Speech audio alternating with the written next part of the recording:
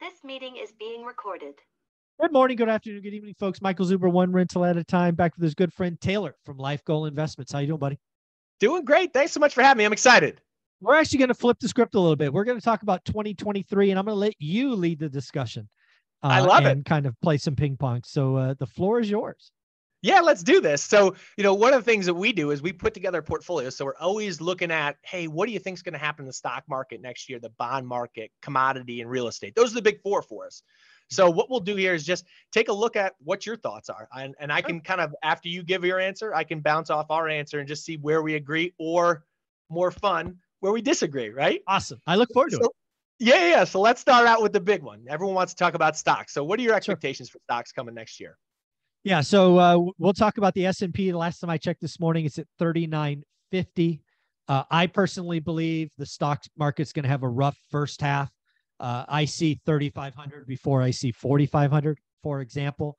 I believe analysts in New York have not cut earnings. I think the S&P 500 expectations is like 228 for earnings or thereabout. I could see it going as low as 200 or 198. I just think we have an earnings recession for us. I think this finally picks up and consumers retreat.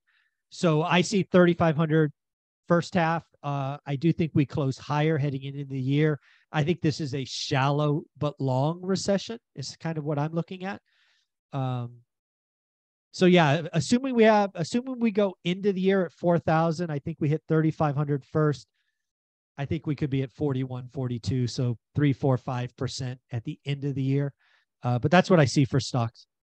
Yeah, so I agree. I think that we do finally get this kind of earnings type recession that everyone's been talking about, and the analysts have been so late to the game. So late, so it's bad, been brutal. It's so been brutal. bad. You and I have been like, guys, come on. We all know what it's are we coming. doing here? Yeah. So question for you though on that.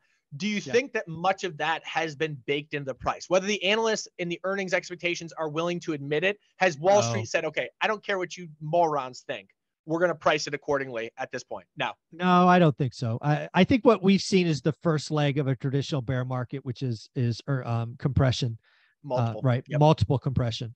I think we've seen very little earnings compression. We've seen no. The answer is no, and I don't think it's happened yet. No. Yeah, I tend to agree with you. I think that you have seen the massive multiple compression, and where you had the just ridiculous expansion in multiples was in those big high flying tech names, right? I mean, look at Tesla. Tesla is being eviscerated in the market right now, and you can't trade at 200 times multiple. Like, it doesn't work that way. At some point, when the air gets let out of your sail, you go from that high flying tech name to the mediocre name or bottom of the barrel name that they're experiencing this year. And that's one of the things that we've preached about throughout our life as portfolio managers is like, listen, you have to understand growth stocks have more risk in them than value stocks do, because when they get re-rated, a growth stock has a high multiple. There's only so low a multiple on value stocks that are already moderate can go. So the downside, there's more of a margin for safety there. So anyway, but I guess at the end of the day, I agree with you. I think it'll be a mediocre year for stocks at the end of the year. I think you'll have a lot of volatility towards the beginning of the year, because I do think this earnings recession is coming. And I think we're going to have to chew through that and understand, coming out of the other side of it, where are the chips going to fall? Who's able to weather this storm better than some others? And I think that you have a big dispersion in stocks next year. Yeah, I will reiterate something I stole or read or interpreted from BlackRock here in the last 4 or 5 days. Basically, my interpretation of a BlackRock article is, hey, the last 40 years, kind of passive investing has been okay. I think the next 2-3 years are going to be active investors. Meaning specific companies versus, the S&P, the Qs or whatever. I think that's true. Yeah, I think that's what happens when rates revert back upward. Exactly. Back when the cost of capital goes from zero to being something more meaningful, the actual quality separates. The winners win. Yeah, exactly right.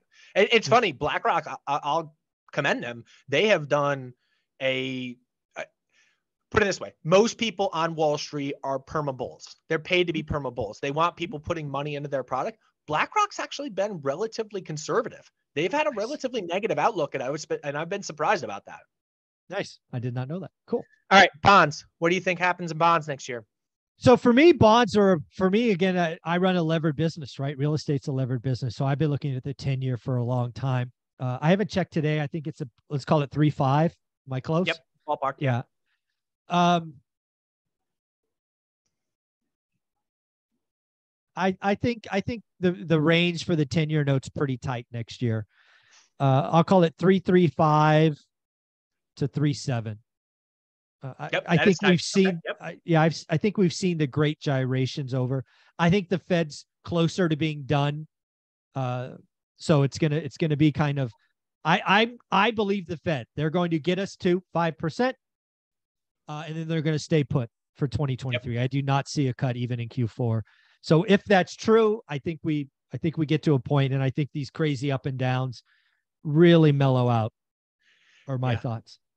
Yep, and I think you're right there. I think that, as the end destination is further away, the certainty is so much wider that the bang around that you've seen in bonds. So like a couple stats though on bonds, and I'll talk not just about treasuries, but about more broadly the Barclays aggregate, which is just the call it the S&P 500 of bonds. Okay. Yeah. So right now that's down about 12% for the year. So negative 12%. The worst year, the Barclays Ag came out in 1976. So it's about 50 years old. The worst year it's ever had since that time frame is negative 3%. Oh, so we're at a 4-time multiple, 4 times as bad as it's ever been over the past 50 years. Right. So because of that, I think we've gotten ahead of ourselves. I think we actually get an above average year for bonds and potentially a significantly above average return for a couple reasons. One, you start out with a much higher yield to begin with. Yeah, so the year just starts different. Yeah. Yeah, your coupon, and again, it's not guaranteed because whatever, but your assumed rate of return is at least the coupon. Your assumed rate of return starts significantly higher. And so that helps from that standpoint. And then I think what you do is you get a compression in bond yields. When is the best time to own bonds on a relative basis to stocks? During a recession, right? Yeah. And so if we do go into recession, what happens is there's a flight to quality. Bonds are that quality asset, and what you have is some compression in that space and in yields driving prices higher on bonds. And I think that next year is a year where you likely get a fairly significant amount more than the average return of bonds. And think of average return around 4.8%. I think you can get high single, even if touching, low double-digit returns out of bonds next year.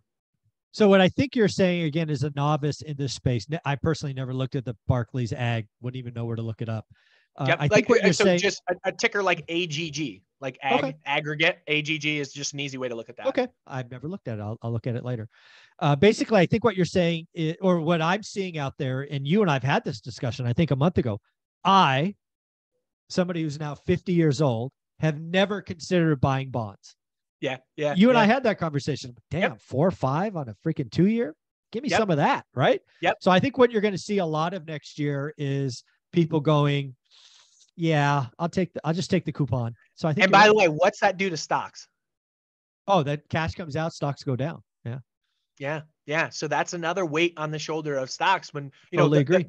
The acronym that everyone was utilizing was TINA. There is no alternative to stocks, right? When the 10-year trading at 1.6 or whatever it is, you're right. Didn't it bottom at like 0.66 or something stupid? Or was that the 2-year? It got down stupid low. I don't remember exactly, but you're exactly right.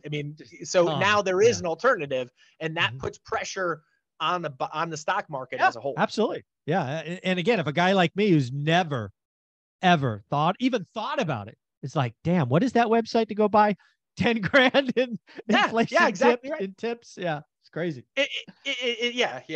I was going to go in another analogy, but I think everyone's got it at this point. So real estate. Yeah. So real estate, again, I love to talk about national median home price. I'm going to call it flat. Again, if you look at what's going on in Phoenix or Sacramento or Austin, there's Vegas, there are some markets in big trouble. They'll go down 15 or 20%, but that's not the nation.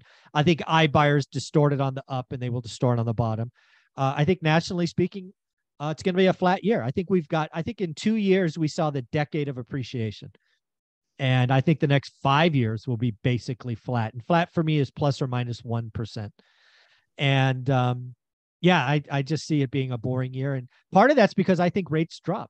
I think we could have 30-year mortgage rates sub 6%, maybe in Q1. Yep. And I think 6% is a psychological number, and consumers are very predictable. When rates went up, everybody was saying, I'm not going to buy because I used to get 4%. Now, when rates go down, they're going to say, I'm going to buy now because it's not 7.5. Correct. Yep. So, and again, the last thing I'll say about real estate, one of the reasons I say flat is because unlike everybody else in the game who's calling, there are people calling, Taylor, 15 to 20% drop next year. I believe what they're fundamentally missing is the demand curve is shifted. Yep. For a decade, we did 6 million transactions. I believe we're going to do sub 4. That's a 25, 30% whack. So I'm going to call sub 4 million total transactions and a flat median for the nation. Yep. And I'll just agree with you there. I think that early in the year, you probably get continued dip. And then I think you move on the other side. And my reason was exactly what you said there is, and it goes back to my bond comments before. I think rates come down. So I think they bring mortgage rates down with them. And I think it creates, a higher level of affordability than was there, now. And oh, by the way, wages are going up 5% a year. So, I mean, eventually this just works itself out. Yep. So last one, commodities. What are your thoughts there? That's a really interesting one because, and that's a broad topic too. So if you want to say like, hey, oil, if you want to do that, that's perfectly fine as well. But yeah, thank you for the out. No, I think commodities are a worldwide thing. I think we're going through deglobalization. I think China's in a recession, although they'll never tell us that. I think Europe's in a recession. I think the U.S. is going to have a shallow. I mean, it's a worldwide. So I think commodities, generally speaking, are down. And it's kind of like stocks. They may start coming back in Q4. Because again, I think this recession is, 11, 12, 13 months. I think it could start in Q4. Although the Atlanta Fed predictor is like at 3% positive, which is kind of wild. So we'll see. So yeah, I think commodities, generally speaking, are coming off the boil. Yeah. Yeah. So I think that's the right assessment. I think you'll continue to see them precipitate downwards as they have over the last 6 months now. But I think the difference is I think that they start to rebound a little bit before you do, just because I think that they have started down and have exacerbated down to a much more meaningful extent than stocks have. A lot of commodities are off 50% from their highs, 50%. And a lot of them have taken a pretty significant dip in December. Oh yeah, they've gotten beaten up badly just recently. So we'll see what winds up playing out there. But I think that you get probably another gap downwards here in Q1, and I think things start to moderate through Q2, and then may come back on the other end in Q3, Q4. And I will say the exception to that is gold. I do expect a solid year out of gold next year. Yeah, I think so. I think as the dollar comes in, gold will go up. I think. Yeah. I don't. Yep. And especially if we hit that economic hardship as well. Yeah. When I think commodities, actually, I don't even put gold in that. Because I think that's an investment, but that's perfectly fair. Oil's been absolutely hammered. Is it under? It's like 72 or something, right? Something I mean, lumber's down. Now, granted, lumber had a massive run up, but yeah, it's probably down 75, 80%, something like that. So. Crazy. Yikes. Yeah, this is amazing stuff. Well, Taylor, do me a favor. Where can people find you? Yeah, find us at Life Goal Investments on Instagram, at Life Goal Investments. Appreciate you, Michael. Thank you, buddy.